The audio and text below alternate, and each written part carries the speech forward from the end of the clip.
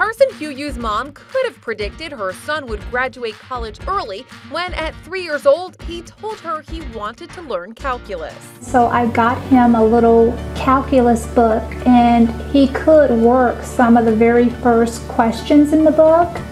And then I thought, okay, yeah, you're really smart.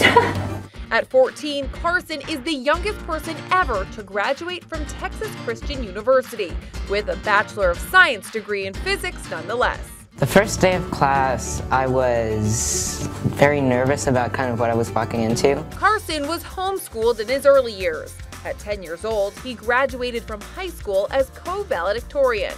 Carson's mom says she was more nervous leaving him in the 8th grade than she was leaving him on campus. I felt that he was safe, and I sat right outside the classroom door the whole time. So it wasn't like I was scared or uncomfortable.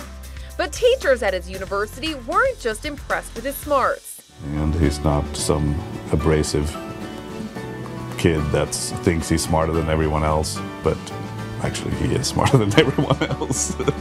Carson plans to get his master's degree from TCU next year, but when he returns, he won't be alone. His younger sibling, Cannon, only 11, will be enrolled to study astrophysics and engineering.